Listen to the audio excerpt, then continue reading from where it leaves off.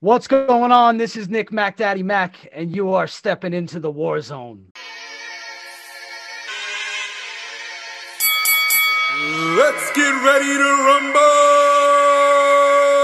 Step into the war zone. Step into the war zone. Step into the war zone. Step into the war zone. Step into the war zone. Step into the war zone. Friday night war zone. Friday night war zone. Hey yo, it's Phil Flames. I'm with Mike on the mic and Joe Morley. About to bring you more heat. Welcome to the war zone. You can have a floor seat. Watch them on your iPhone. Watch them on your Galaxy. What's going on, everybody? Welcome to the Warzone. I'm Joe Morley. That's my co-host, Mike on the mic. And you guys might have just seen him. You guys already saw him at the beginning of the show. This is the man who brought Mike and I together. If you guys didn't know that, there's a little back history here. But Nick Mac Daddy, you can find him on Instagram, TikTok, at Mac Daddy Ryan Show, or at Mac Daddy The Ryan Show. Find him, but I'll let him introduce himself. Nick, how you doing today? I'm doing great, fellas. Thank you for having me. I can't wait to chop it up for the next 45 minutes or so. Oh, yeah, it's going to be good. And every time I get the chance to hate on New York sports as an LA sports fan, I just love to just grab onto it and cherish it. It's a good moment. That's good, so because I only like two New York teams. So well, we're going to talk about them. We're going to talk about those two New York teams. Before we get into those two New York teams, hold your horses just a little bit. Guys, you guys already watch Welcome to Warzone. You guys watch Sports Force. You guys watch Friday Night Wars with Mike and I. Nick is joining the Warzone Sports Network. He is part of it. He will be doing the basketball coverage. You want to give him a little bit about the new show that's coming up? Yeah, absolutely, man. I am so excited because this show is called Into the Crosshairs with Nick Mac on the Warzone Sports Network. And what I'm going to be doing is taking aim at all the trending topics in the NBA. Nobody is safe. Nobody is outside the scope, so to speak.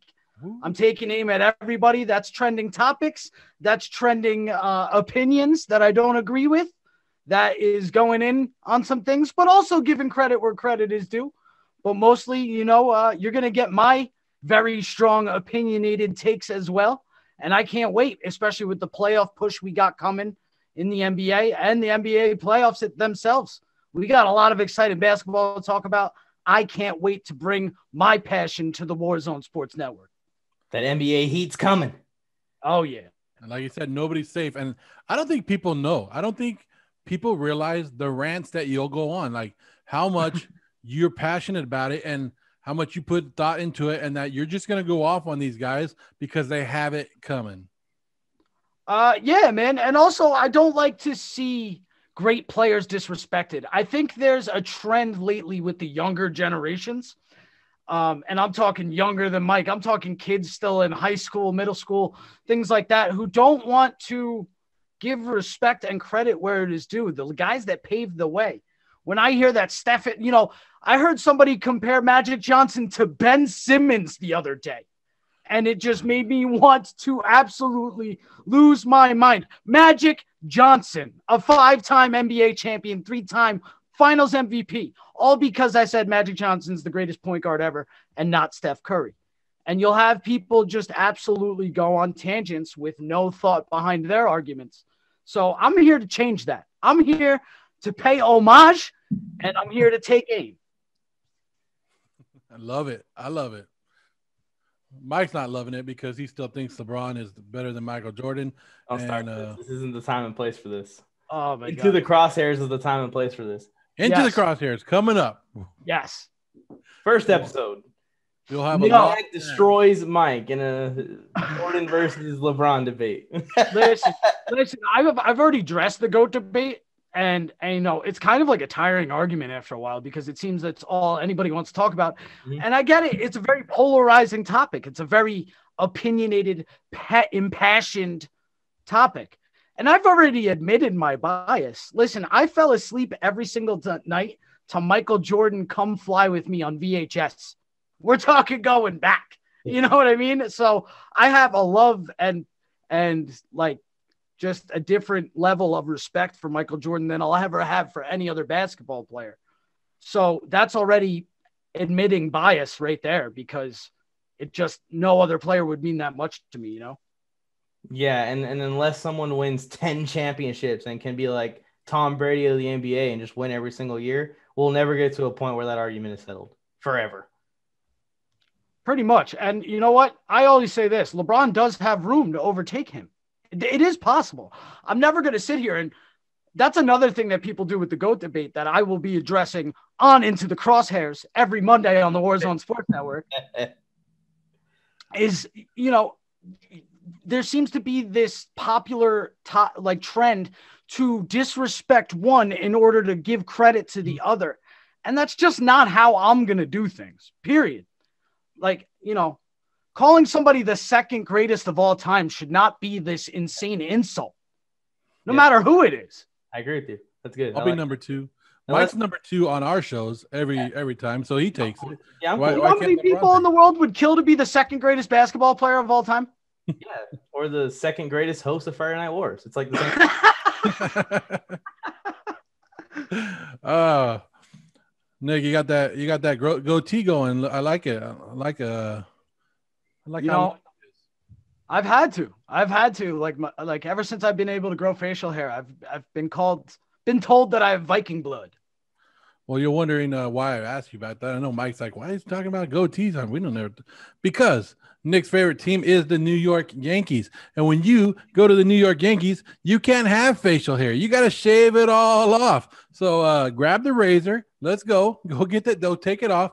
But no, seriously, Mac, what's going on with the New York Yankees this season? Well, it's early. They started out slow, 4-5. Obviously, the opening series, they dropped 2 out of 3 to the Jays. And then they come back and they take 2 out of 3 from Baltimore. But then they absolutely get smoked in Tampa this past weekend and drop 2 to 3 to them. And the biggest problem is our starting pitching. And I said it going into the season, behind Garrett Cole, what are we really hinging our hopes on? Jordan Montgomery, Jamison Taillon, an old and washed up coming off surgery, Corey Kluber, Domingo Herman, who hasn't pitched in over a year, Luis Severino, who hasn't pitched in a year and a half and won't be back till June of this year. Listen, I mean, I know we have issues with our lineup right now and not getting the timely hits, but I expect that early in this season. They need to find their rhythms. But the pitching has just been atrocious. They're not keeping these guys in games. And I've said it before the season that I'm not so sure that the Yankees are going to win the AL East this year, strictly because their starting pitching is very, very, very just overrated at this point. It's still early. We're 9 games into a season. It's still early. They're playing. It's not the 60-game season that we saw last year. So it is going to be the marathon season. So it's still a little bit early. I mean, you have to be worried as a Yankee fan of what's going on with the pitching. Like you said, I don't know. Part of me is like thinking, hey, is Aaron Boone a little bit over his head as as the years go on? Is he getting better? Is he getting worse as a manager? I mean, dude, Aaron Boone catches a lot of flack. He catches a lot of flack. But let's be real here. The man has won every year since he's been there. He won over 100 games his first 2 seasons. Obviously, he didn't have the opportunity to do that last year. And clearly they grabbed a wild card spot. They didn't win the division. Tampa did.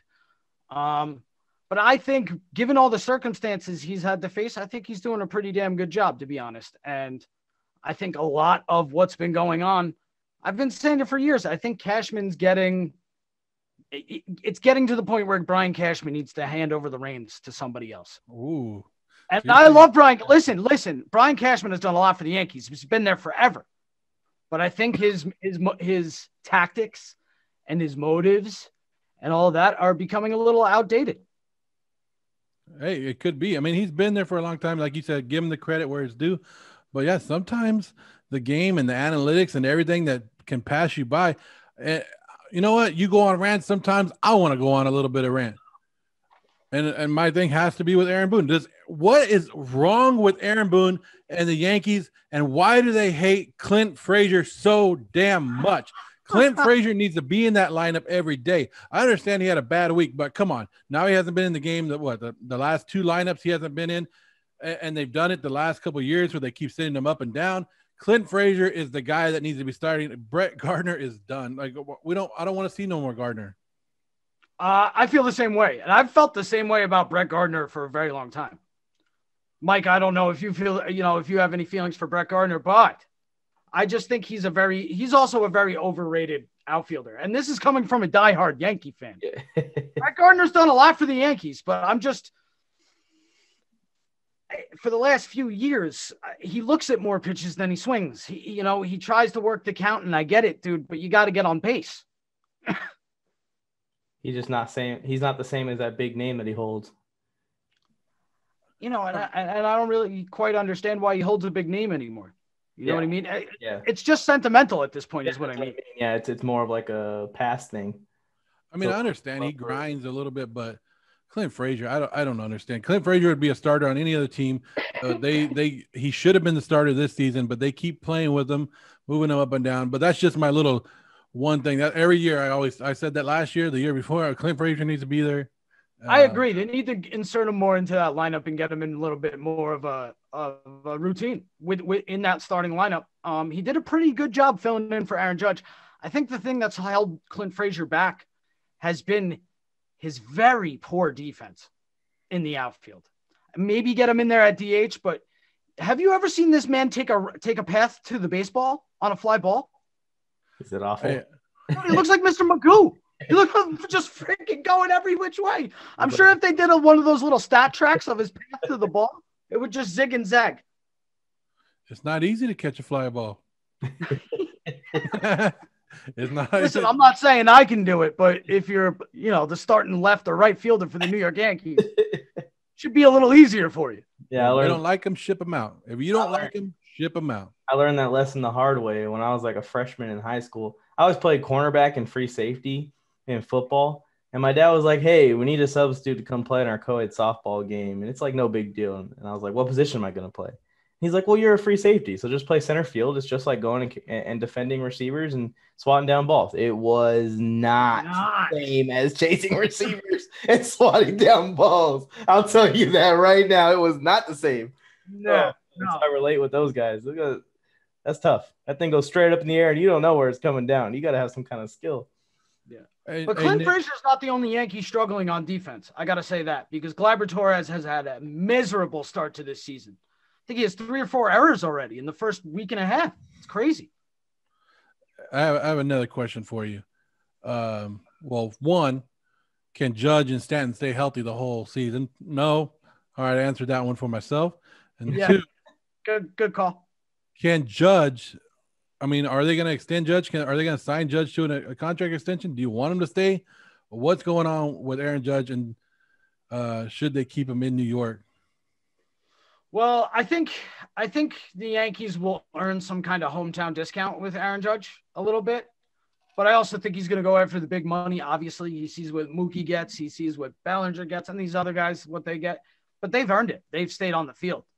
I think in the last 4 seasons, Aaron Judge has played 63% of games, and that's not great. That's not great at all. It's terrible. You should be averaging at least 80 to 85, right? With regular rest and minor injuries that you'd expect. But this man's oblique has been bothering him for 2.5 seasons. So it's hard to want him to stay. And this is where I say it. He's making $10 million this year. So, he's coming at a bargain. There's not any player that you can find making $10 million that makes the impact Aaron Judge can have in a lineup. Mm. And we have to forget that Aaron Judge is a damn good outfielder too. Mm. He's got one of the strongest arms in the league. He does not take Mr. Magoo routes to the ball. And he's big, he's fast, and he lays out and he gives his all. And I think a lot of his injuries, they may seem like they happen on a big swing, but really it's from his heart on defense. That man lays out and gives it his all. So do I want him to stay though? I have a special spot in my heart for Aaron Judge. I watched him win the home run derby in Miami. So I think I'm always going to love Aaron Judge. Oh, you got that emotional attachment. Yeah, they need those 2 guys healthy, and they need to figure out what's going on with the pitching rotation, because in the league right now, there's just too many dangerous lineups to make it through the playoffs when you're struggling, man. I think that baseball is entering an era that's going to be very exciting with some of these guys that are coming up in the MLB right now. Fully agree. fully agree. Just within their own division, I think the Red Sox have a sneaky good lineup this year. Yeah, they're 6-3 today. I mean, JD Martinez just came off the COVID list today, and he goes 4 for 5 with 3 dingers. What a start. That's JD Martinez. Yeah. Yeah, and like 440 feet the other way. Just oppo. Hey, Nick, I know Yankee fans like to throw this out there, so I'm a Dodger fan. Mike's a Dodger fan. When's the last time you got to see a Yankee shirt like this that said "World Champions"? It's been 20 years. No, not 20 years. What am I saying? It's been 12 years now. I think you're 2009. Nick, I got to give you some respect because I was just ready for it. The Mickey Mouse comment. I was ready for it. I was just like, I'm sitting here. No, you know what, dude? No. I think honestly, I can't say that. These guys had their spring training literally just abruptly stopped and cut in half, and then they had to sit around till June. There is no way you could call that a fraud World Series. Same with the guys in the bubble. Yeah, that had to, like, instead of saying that's one of the easiest, that's one of the toughest. Yeah. Rings to be won. So the biggest thing with the Clippers and their complete failure in the playoffs was that those guys didn't want to stay in that bubble much longer. They wanted to get out the bubble more than they wanted the championship. Yeah. Well, you saw the guys' faces. You saw it on the emotion of all the guys once they got reunited with their families and they were on the planes. You saw the picture of Dame and his son once the Blazers were eliminated by the Lakers. Like, these guys couldn't wait to get out of there. They couldn't see their family. It was just horrible. Yeah. But the only thing I gave the bubble, and they fixed it in the baseball playoffs, actually, to make a point about that, is no crowds. And I am a firm believer in a little bit of home court advantage, the energy you could take and feed off the crowd. Momentum is real, contrary to what all the youngins want to say out of there. You know, shout out Theo Ash. I can't believe he said that. I can't believe it. I hit unfollow the second I heard it. Speaking about momentum, this guy has great momentum, especially in the wide open field when he's running.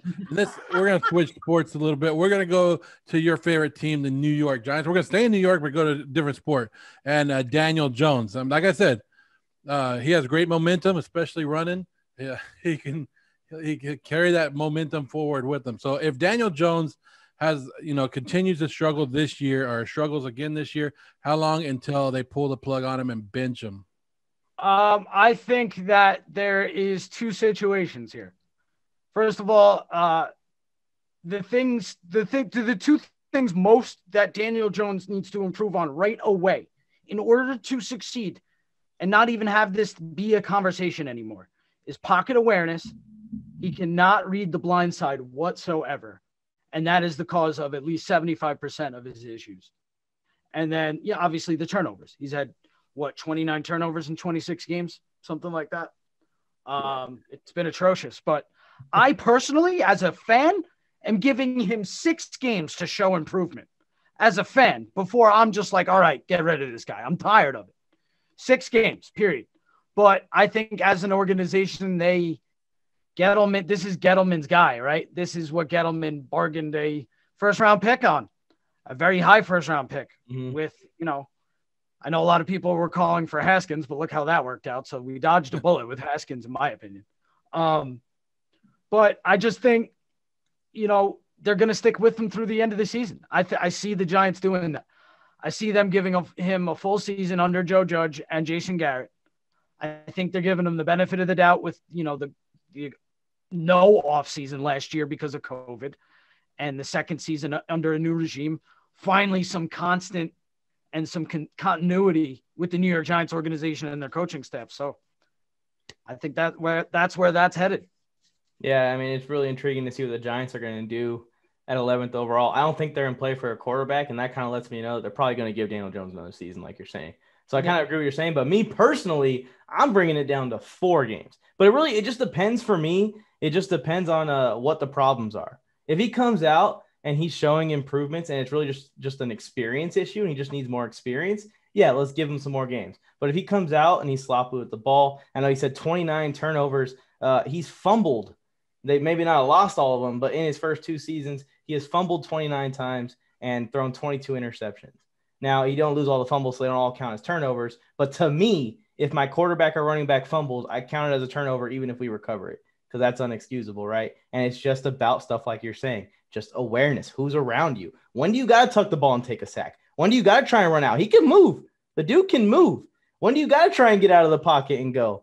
If he still has those turnover problems, that's where I'm like, cut it. Because in the NFL, if you have turnover problems, it doesn't matter if you're Aaron Rodgers. You're not going to succeed, and your team's not going to win. And the Giants right now are building a sneaky good roster that could compete for that division. They are set up. This is the best. Let's put it this. Yeah. This is the best offense Daniel Jones has had. Hands down. He's got a number one weapon now with Galladay.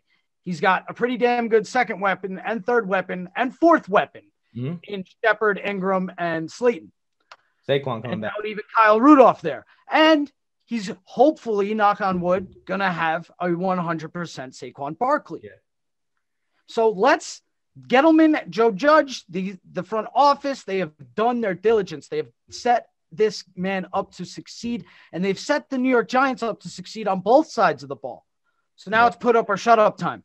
Yeah, and it's pretty bad for my Los Angeles Chargers, who also need a tackle desperately at 13th overall, but I think that they can even improve that offense a little bit more with Rashawn Slater at 11th.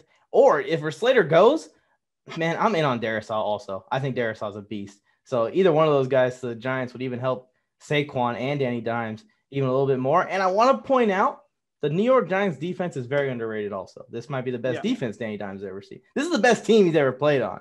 So I think it's time to yank it and go ahead and try and find someone, because the NFC East, in my opinion, is the most wide open division. And whichever team, if the Cowboys can get a defense, they're going to take it. If Washington can find a quarterback, they're going to take it. If New York can figure out their woes, turnover problems, they're going to take it. I feel like all three of those teams are at a breaking point right here, and one of them is going to have to take over for the next couple of years.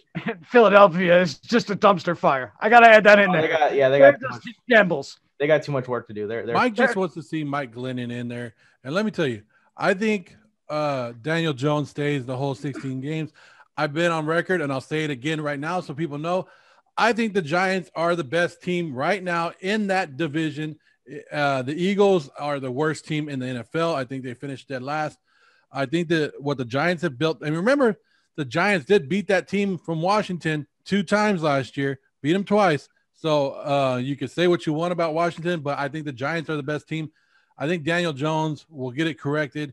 You got Jason Garrett working with them. You got Joe Judge is something different. And like you said, that defense alone is looking good. But I don't think Daniel Jones gets benched at all unless he's hurt. Or, I mean, I can't say at all, because if he does come out and he's like horrible, okay, bench him. But I think they're going to let him work through his mistakes again and get there. And you don't need 10 wins to win that division. It's already been proven. So, I mean, if you're happy with 8-1 or 8-9 and win that division, or 8-9 and win that division, I think Daniel Jones is your guy. It's a good take. Well, I will also I got to say this. There's reports that Daniel Jones has gotten his receivers and his guys together down in Arizona for workouts, workouts before the season, getting his guys together, getting in sync, getting in a little groove. That includes Kenny Galladay, Sterling Shepard, Darius Slayton, Ingram, Rudolph. They're all down there together.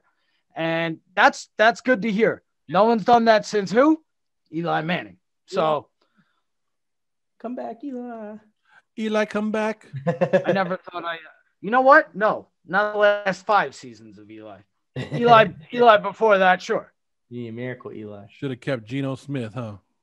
No. Oh, okay. I'll never forget. I don't think I'll ever forgive Ben McAdoo for benching Eli Manning for Geno Smith. One game and then went back to him. Like, you ruined his whole streak, everything. Just for that one. Oh my God. It was horrible. And they won. They did win. Yeah, it was heartbreaking. I think. Oh. Wait, wasn't it against the Raiders, Joe? Yeah, it was. Raiders. I actually think the Raiders won that game, to be honest. Surprised. Yeah, I remember it was Geno Smith, and I do think the Raiders won. So speaking about the Giants, your thoughts on Leonard Williams coming back? They gave him a lot of money. They signed Kenny Galladay. I think we'll get into Kenny Galladay in a minute, and the Adoree Jackson signing. So they've been aggressive this offseason. What do you think about that? first, I like the Leonard Williams signing. I do. I think Leonard Williams had them in a precarious position because he was gonna get a lot of money either way, and whether it was from the Giants or not. And I think if he plays like he did last year, man, he's worth that paycheck. He had, what do you have, 12 and a half, 13 sacks last year? Yep. I mean, he was a beast. And not only that, he was a very, very big part of their run game. The run stopping game too. So I love what Leonard Williams has been bringing. Now, as far as Adoree Jackson, that's a little ridiculous to me. $13 million a year, average, for a guy coming off a pretty, significant injury. And, the same could be said about Kenny Golladay, but I'm a little more optimistic about Kenny Golladay than I am about Adoree Jackson. I think the more lateral movement of the position of quarterback for Adoree Jackson is going to be tough. I believe it is a knee injury with Adoree Jackson, correct? Which is not good for cornerbacks. No. The lateral movement and the backwards movement, I mean, I'm going to have to see what I could see, I guess, see what the reports are coming out of training camps and see what they are coming out of preseason games and watch the footage, because that's a lot of money to invest into an unknown. Now, as far as Golladay, I love that signing. And I was like a little psychopath on Twitter when he was meeting there for 3 days, just every 10 seconds refreshing my Twitter, waiting for the Golladay news because I was excited. It's a much needed weapon, a weapon they haven't had since Blaxico. Yeah. And he's a guy that can go up and get the ball. I think they overpaid a little bit on him, but it's not that big a deal when you look at the wide receiver. He was probably the best wide receiver available in free agency. So you kind of expect to pay like a couple mil above what's expected just because, Kenny Galladay's agent is expecting inflation and stuff. So, they're going to pay like a couple more $1 million just expecting that cap to keep going up in the future. So I'm not too upset about it. And like I said, they needed a wide receiver one, a clear wide receiver one. And now you got the wide receiver one and the best group of wide receiver twos. I mean, just all wide receiver twos, Slayton, Shepard, all those guys, wide receiver twos. And I like them as wide receiver twos in that offense. As far as Leonard Williams, to go back to him, I think he's one of the most, if not the most underrated defensive lineman in the league right now. No one talks about Leonard Williams, but he gets to work down there in the trenches. And I think that was a good signing for the Giants to keep him around. And like you said, he was going to get signed. You got to pay to get that kind of production. That's how I felt with Joey Bosa when the Chargers gave him the max record-breaking deal. Like, well, we got to pay to keep him, obviously. I mean, he's going to go somewhere else and make the max money. It's not like we're going to get a discount for someone. Somebody's going to pay them that money. That's the thing. If it's not the Giants, it'll be somebody else. Yeah, you're not going to find a discounted player that's going to give you Joey Bosa or Leonard Williams production. Adoree, I had the same concerns because even before the injury, I don't look at him as a true cornerback one. $13 million a year, that is a true cornerback one paycheck. And if he was the true cornerback one of the Titans, they were one of the worst secondaries in football over the last couple of years. So that's not good news. You don't want to be the quarterback one of that team anyways. So we'll see how it works out. And then knee injuries with cornerbacks is scary. Trust me, Jason Verrett. Yeah, Leonard Williams, great signing. Great signing. You had to do it. There was a little talk early in the offseason that they were like, maybe they won't come to a deal because Williams is asking for so much money. Once I saw his contract, I was like, what were they crying about? That was a good contract. I thought that was good. Kenny Golladay, on the other hand, I don't have a problem with Kenny Golladay himself going into the offense. I think it's a great fit. I do have a problem with that contract because you look at what all the other wide receivers got. He got, what, $5 million more than my guy Nelson Aguilar. I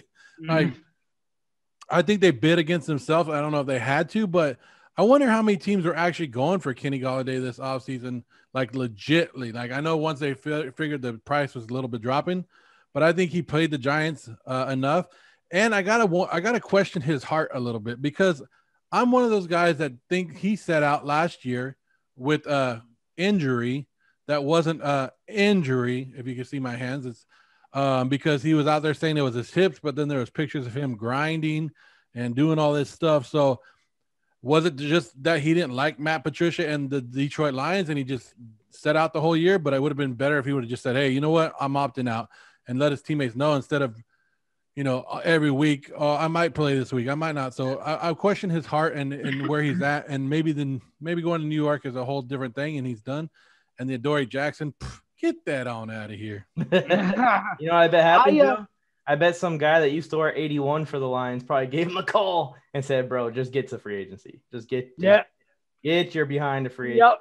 Well, here's my thing is, according to a lot of the reports and what many have said within the organization, that's kind of why it took a little long, is because the Giants brought this guy in, Joe Judge, Dave Gettleman, the Maras. They brought him into the stadium. They sat down and they really interviewed him because they, strictly about what you just said, they had the same concerns.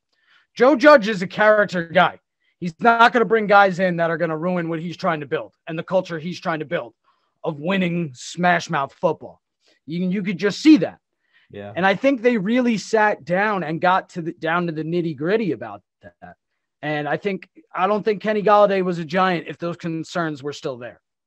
So I could see why they're there, and I could see why people from the outside looking in would think that, of course.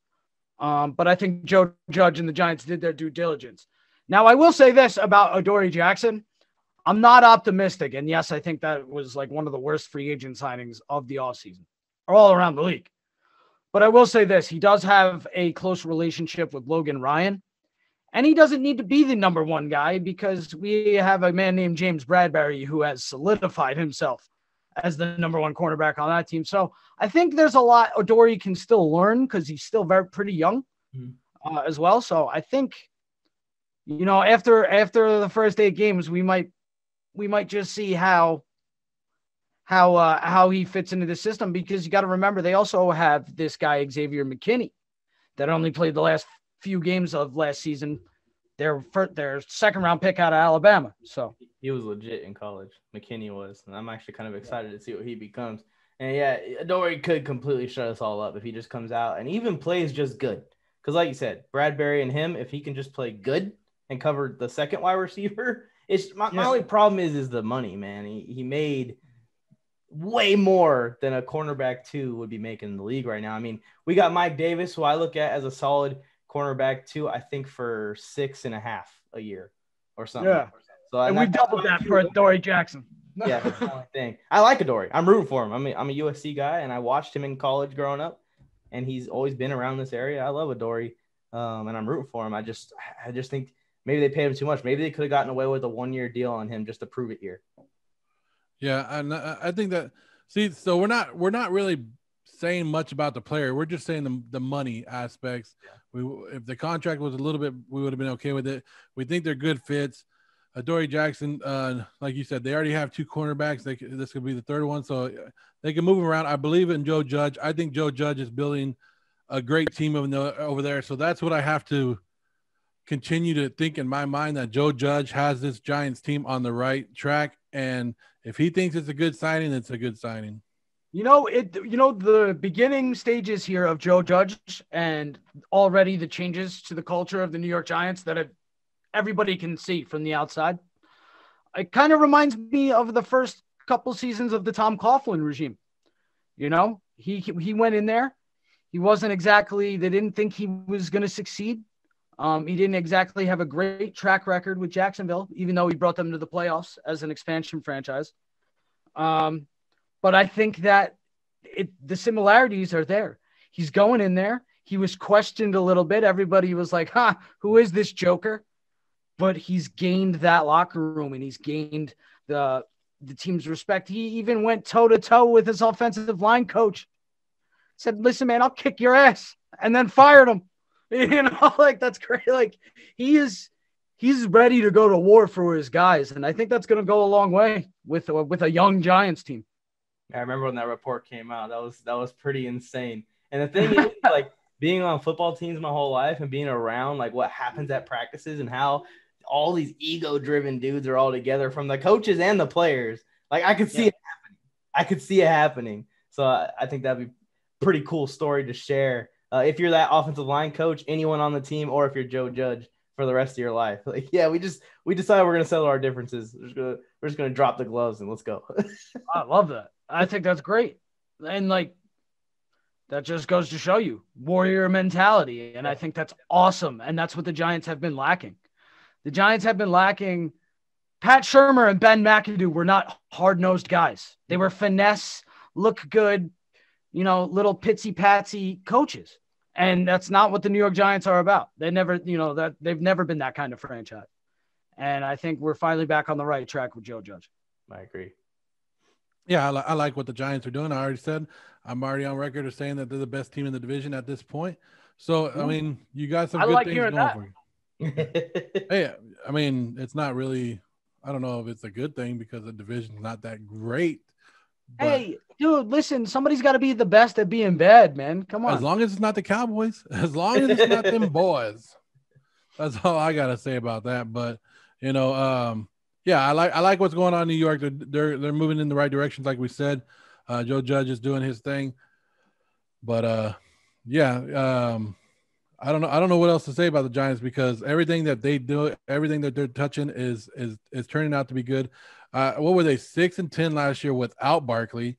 He's coming back. If they could just get Barkley for a little bit, like we all hope that he stays healthy the whole season, but if he could just be on the field, imagine how great this team is going to be with him because he'll take so much off of Daniel Jones's shoulders.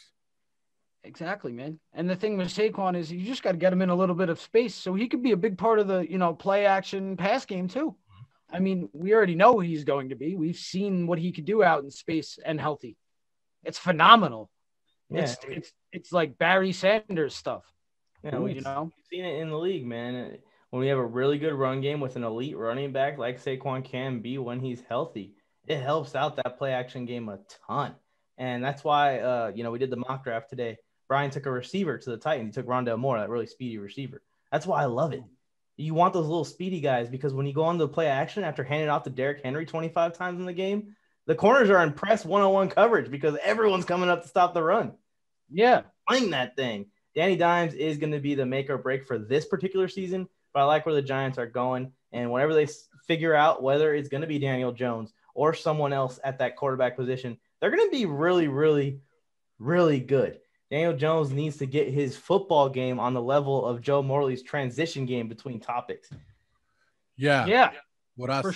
Sure. Elite. This episode has been your best episode, Joe. Hey, don't forget who your guest is. Oh, that's why I think. That's right. Look at that. Well, listen, I will say this about Saquon, though. I think he's also going in, and I know a lot of people are going to maybe think this is a hot take, but this Giants offensive line is young. I know they didn't do a lot to quote unquote improve on it. But I do think that they have a chance on growing on the little bit of success they did have towards the end of the season last year. I think they were getting a little bit better. They were getting used to playing with each other. And I do think they are going to take a lineman at 11 as they should. If Slater's there, you take him. And I'm looking for Andrew Thomas to not be a bust. Can we not let Andrew Thomas be the next Eric Flowers, please? For the love of God. Get it together. I cannot go through another Eric Flowers. I don't know why you're knocking Eric Flowers, but what? Because when he was on the Giants, he was hands down like the worst offensive lineman in football. It wasn't even close. I'm just giving you a hard time. Giants, don't worry about offensive line, guys. I know JoJo and everyone in the Giants organization watches the show. You guys need another receiver or corner.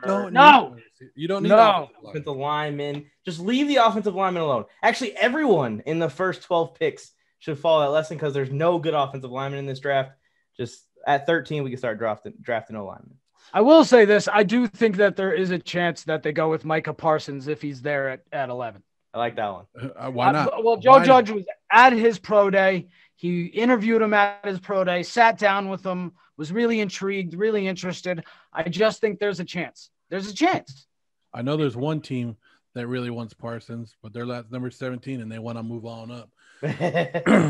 But I did a mock draft a couple days ago getting ready for this Warzone Sports Network mock draft, which is up right now if you guys want to go check it out. We did it on Sunday.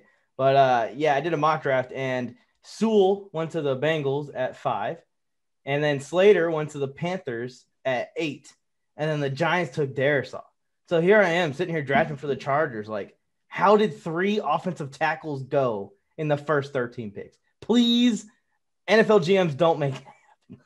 See, we like you just mentioned, we did our mock draft on the Warzone Sports Network. It was our first edition, but a lot of people were surprised of how many offensive, and especially me, because I had a couple teams, and I think I want to say I took 2 of the offensive tackles, but a lot of the offensive linemen went in our first mock draft, and people were surprised with that. But you shouldn't be, because the good thing for the Giants in this draft is that it's loaded with offensive linemen.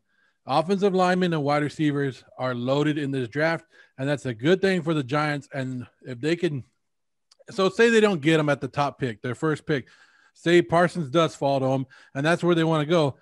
I have faith that they can get a good offensive lineman somewhere else in the later rounds that's going to make a difference. I'm glad you bring that up, Joe, because I was watching a little bit of the live stream of the Warzone Sports Network mock draft. And Joe Morley, I'm here on record right now, Joe Morley made the most underratedly good pick of the first round mock draft. And I hate to inflate his ego, but I was waiting the whole time for somebody to pick this guy, and Joe Morley did. And that's Mr. Little out of Stanford. That was a great pick, man. Great pick. Thank you. After that draft, we were off the air. And Mike, I'm so sorry that you're going to have to deal with that. But, dude, it was a dub for Joe Morley, man. After the draft, we were off air. Mike told me that was the worst pick. That was the I worst. think he actually made fun of me in the. Did he really? I loved it. I said underrated pick, by the way. Mike put, Joe Morley took a 2nd to 3rd round tackle for his own team at number 17 overall. That's exactly what you did. That's exactly what you did. There was like 3 offensive tackles that are going to go before Little. You could have gotten him in the 2nd round. I don't know. A 2-round mock draft, because I want to know who you're going to take in the 2nd round. A 7th rounder? So Nick, on the same. Well, no, this guy's stock has been climbing in the recent days. It has. But there's been a lot more talk about him around the league. I just read a feature article about him today. But the 18th? I'm telling you. But the 18th? It's looking like he could move up into the later part of the first round. I hope the Raiders do it. I don't want them to get any other awesome people that they could get at 18. So, yeah, get the tackle out of Stanford. Quiddy Pay. He went all the way. He didn't get drafted in the first round. Quiddy Pay. And I'm a part of that. I had some of those late round picks. You know what? Quiddy Pay is probably going to go before Little, obviously. It's a mock draft. It's fun. We had fun with it. I wanted to get Little. But it was an underrated pick. It was. It's like one of those names that wouldn't jump out at you. But when you said that, I was like, oh, shit. I was just reading about that guy today. I think maybe I did draft him a little too high, but I just wanted to get it out there, let people know. Like you said, people are going to realize that name, and they're going to know that I said it. I've been on the Walker Little train, and like I told Mike, I go, maybe he won't go there, but I think he goes first round. If it happens now, then I'm never going to hear the end of it. So I just hope it doesn't happen.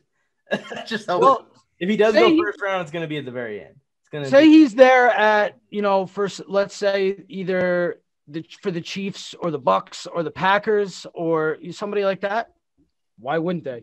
I think I'm still going Landon Dickerson, or I'm going Samuel Cosme over him. See, but that's the thing about the NFL draft is people fall in love with their one player. Last year, there was 4 offensive tackles that went, the top 15 picks. The Giants supposedly took the one that was all pro, ready to go from day one. He ended up being the one that needed the most work, right? The other 3 outshined him. So it's going to be the same thing here. I'm not saying Penny Sewell is going to be. Thanks for bringing that up, Joe. Appreciate it. I'm just saying, like you saw it. You saw it firsthand being a Giant fan that just because they say a prospect is day one ready doesn't mean that he is. I did take Aziz over Phillips and Quiddy Pay. So I feel like I could get the same heat. So I'm gonna back off a little bit, Joe. I'm gonna back off. No, we were just having fun, but I just thought that I should let it be known that I was there. I was feeling it. Wavelength, same wavelength, Joe. Same wavelength. I'm just glad it was to the Raiders. That's all. Mike, Listen, guys, we're gonna be doing a lot of work together. I'll have those moments with you too, Mike. Don't worry. Yeah. You don't want those moments. You don't want those moments with Mike. Yeah. When I come on You have those moments with Mike, you know you're wrong. I'm gonna come on here with my Cleaver jersey, and I'm really gonna piss you off. Oh my God! Do you actually have a Maxi Cleveland? No. Why would I? Why would I? All right. He stopped everything. He said, "Wait." Hey, I just stopped him right said, there. "Wait." No, You we got to actually talk have about our one? partnership here. All right. No, he's actually the bum is hurt right now. So Oh, okay. So good for you, I guess. no, they just lost to the Spurs tonight, man. Killed me. Hey, I have one thing before we go, and we're talking to Nick Mac Daddy. He's going to be doing Inside the Crosshairs, right? I said that right? Into the Crosshairs. Into the Crosshairs. Sorry, I'm still getting the name down. The basketball show. Hey, Nick, I took the Phoenix Suns to go to the NBA Finals early before the season. Mike said I was not smart. He called me all kinds of names. What do you think? What do you think? I mean, dude, you made that pick before the season? He did. That is absolutely incredible. Like I knew they were going to be a improved team. I saw them as like a 5 seed max. I didn't see them as the second best team in the West. And that is just the Chris Paul effect, man. Mm-hmm. And we'll see how far that can take them in the playoffs. I'd love to see it. Chris Paul doesn't exactly have the greatest playoff track record. So I'm hoping that the youth of Devin Booker and DeAndre Ayton and Mikal Bridges will help carry them on. I think they can for sure. I think the team to watch in the West, and I think a lot more people realize it now, and it's not fun to call them the dark horse anymore, so that really sucks, Mike, obviously the Lakers, but no, but what I'm saying is the Denver Nuggets. And they just lost to the Celtics today. They got blown out by the Boston Celtics, by the way. But prior to today, they are now 9-1 since the Aaron Gordon trade. And Aaron Gordon may not be making his presence known on the stat sheet. He's not putting up phenomenal numbers, but watch Nuggets game, man. The chemistry and how they move in sync on both ends of the floor. Jokic and Gordon and Michael Porter Jr. are really working well off of each other. And they're going to be a scary team in the playoffs. But Joe Morley, the Phoenix Suns, man, props, dude. Preseason prediction. Props, I'm dude. sorry to give you more love here. I feel like I'm outnumbering for our good friend Mike here, but Jesus, Joe. No. I'll give him that one because we all saw the potential in that play. Yeah. The little bubble thing they did there. They went 8-0, right? They showed promise. Like you said, I thought they were going to improve. 7th, 8th seed, 6th seed, 5th seed. Okay. Yeah. This man came out and said they're going to be one of the best teams in the Western Conference and be in contention for the finals. And sure enough, everything has been falling in line for the Suns to raise up in the Western Conference standards. Joe, is that the hottest take that you've given that has come true? Probably. Yeah. Hey, Nick, you're welcome back on the show anytime. I'm telling you right now, when you're building me up, and Mike, I know Mike is just boiling inside right now. Like, I mean, next time we just got to bring up some of Mike's victories that I just got to be here and be hype, man. Yeah. He doesn't have any. I will gladly be the Mick to your Rocky. All right. There you go. I'll take it. This is Nick Mac Daddy. You guys can find him at Mac Daddy Ryan Show or Mac Daddy The Ryan Show on Instagram and TikTok. Guys, go look him up, then watch him on the new show starting pretty soon on the Warzone Sports Network. I'm probably going to mess it up, but Into the Crosshairs. All right, got it? Did I get it? Yes, you got it. You got it finally. You can get it. Pump me up one more time, Mac. Pump me up one all more time. these things I'm pumping you up for. You're kind of losing it with the name of the show here. Come on. You can get the Phoenix Suns pick right. Probably the hottest take I've ever seen come true in my life. But you can't say Into up there, man. It's up there for me. It's up there. But you're welcome back anytime. You were an awesome guest. I loved it, and I appreciate you coming on. Mike, I appreciate you, fellas. Thank you so much. I can't wait to be a part of the Warzone Sports Network. Maybe you guys can finally help me get my followers up on TikTok. Jesus, go follow me. Damn. I follow you. I just want everyone to know I follow him. Yeah, Mike on the mic follows me. The supposed goat of sports TikTok. Come on. Oh, that's probably why you're not getting followed. Oh shit. Wow. Bro, he's calling out the Mike on the mic universe again. I always call them out. I always call those TikTok guys out. They're fake. I'm just gonna get off the mic. Oh. Mike off no. the mic. What if Mike I have a heel turn? Mike off the mic does not have a good ring to it. That would be my heel turn. Mike off the mic. Ooh. And like at the end of each episode, I just like I'm done with this. I just start unplugging shit. That's your Eric Bischoff move. Yeah, I'm gonna do a heel turn. Mike off the mic. All right. Not gonna work for you. All right, Mike Heyman. Let's go. Thanks for coming on, Mike. See you on Friday night.